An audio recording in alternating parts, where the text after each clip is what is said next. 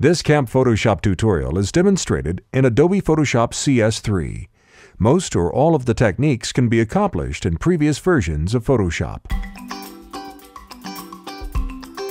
Welcome to CampPhotoshop, the destination for new adventures and creativity. Learn more at CampPhotoshop.com. Now, Adobe Certified Expert and Head Camp Counselor, Roger Ridpath. Welcome back to CampPhotoshop Tutorials. This is tutorial 002 and it's a continuation of tutorial 001. I want to do a spray paint graffiti effect on a textured wall. My inspiration is this textured train from an old TV show that I used to watch when I was a kid called Welcome Back, Kotter. So let's get started. First, if you want your workspace to look like my workspace, you need to go to Windows, Workspace, Default Workspace. Okay, we're now ready to start with our image, our base image that we're going to work with this time. And I'll open that up real quick for you. This is a textured wall we're going to be working with. But this wall isn't very interesting looking, so I want to put some lighting effects on this before we go in and do some spray painting on it. So what I want to do is I want to duplicate this layer. I'm going to zoom in here. Here we go. We're going to duplicate this layer. I'm going to drag this down to the layer icon here. It's going to create a duplicate. And let's zoom back out. So we want to render some lighting effects. What you want to do is go under Filter, go under Render, choose Lighting Effects. That's at the bottom one there at that list. And brings up this great dialog here. There's all kinds of options here. By default, you're going to get something like this. And I wanted to show you while we're in here that you're not limited to this single option, but you also have some other options right here under this Style menu. If you click on this, you're going to see that you have all these great presets for lighting effects that Adobe has already put in. Now we're not going to dig into all of these. I'm just going to pick a floodlight, and that was a preset, and I just want to get a little bit of an effect of this wall having a little more interest to it. So I'm going to move this up a little bit. You can grab the edge of this and kind of twirl it around. I'm going to expand it here by grabbing one of the points here on the side and give us a little more interest. And then we're really losing a lot of the detail of our textured wall. So I'm going to go over here to the intensity, and I'm going to decrease that just a little bit, just to not make it quite blow out all the details of our light. And then for the texture channel, I'm just going to pick one of the existing channels. These channels in this particular image are all about the same. You may want to review tutorial 001 for more information about these different channels. I'm just going to pick the red one to use as our texture.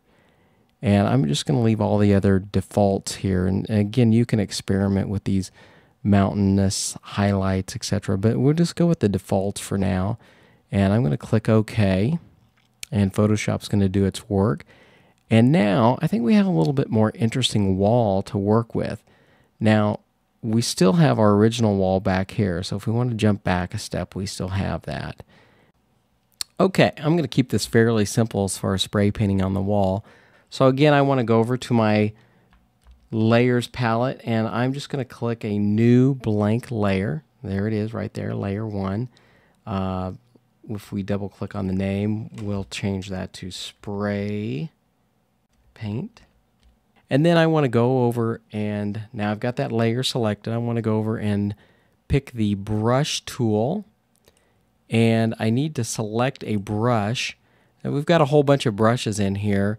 To get a good spray paint effect, you want to pick one of these soft edged brushes. Let me just zoom in again just a little bit to see that the default, there's several default ones. You can tell that the soft ones have a little bit more of a soft edge around them. They actually are named soft round. I'm going to pick the 100 pixel soft round brush for this example. Also, you'll want to select a color for your spray paint. I'm going to go ahead and use red, which I happen to already have in here. You could pick any color you want. You've got a lot of different choices here, but I'm going to use the red that I already had. I'm going to use my Wacom tablet. You can do this with a mouse. And I'm going to do a little spray paint of our old friend, Mr. Cotter. And these Wacoms work great for this kind of stuff. But you can do this with your mouse if you like. Now, we've got our spray paint on here. It looks pretty good. Looks like some spray paint. It's not exactly in the middle of our spotlight. So what I want to do is I'm just going to click right on it and move it around and get it into the spot that I'd like. And again, to do something like that, you might want to make sure that you do have this auto select layer checkbox checked. That will help you when you want to select an object, specific layer, versus the background or something else, or not automatically select anything. So let's zoom back out. Okay, so we have some nice spray paint on our wall, but we need to make this look a little more realistic, make it look like it belongs on this wall. So let's, we need to create our displacement map, if you remember that from 001, and I'm going to kind of speed through this and refer you back to that tutorial, but let's hide, I'm going to hide these two new layers that we made. I'm going to go back to our original artwork. I'm going to go back to background. I'm going to go over to channels. I'm going to pick the red channel. I'm going to duplicate that channel. It's going to bring up the menu here. Again, all of this was in tutorial 001. And I'm going to make a new document. I selected new document. I'm going to call this my textured wall map. And I'm going to save that in a place that I remember. So the quick way to save this is I'm just going to click the close button here, and I'm going to say save. I'm going to save this textured map in a place that I remember, and I'll just click the save button. It's called textured map. I'm going to go back over to my channels. I'm going to make sure I've selected on the RGB. I'm going to go back over here to the Layers tab. Let me just zoom in on that just to make sure you see that. We're here on the channels. I'm going to jump over to Layers. I'm going to go over here and turn these two layers back on.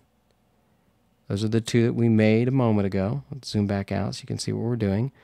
And then I'm going to select my spray paint, and I'm going to go to Filters, Distort, Displace.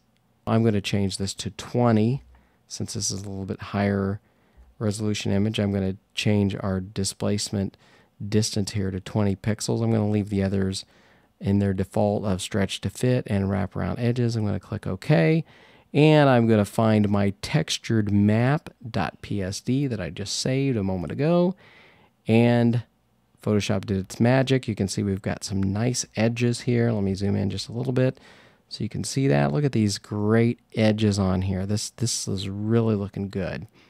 Very happy with this. Zoom back out. Okay, let's do the final step to make this look like it's really spray painted on this wall. Again, this was repeated from tutorial 001. What we want to do is select our spray paint layer. We want to change our blend mode to multiply because that seems to work best. And this looks great. It really looks like somebody came right up and spray painted on this wall. Just zoom in just a little bit for you to see that. Look at this great texture on the wall. It really turned out nice. Raj, that was easy. You've reached the end of this camping trip. Hike over to CampPhotoshop.com, where visitors can sign up for freebies and more video tutorials by Adobe certified expert and camp counselor Roger Redpath.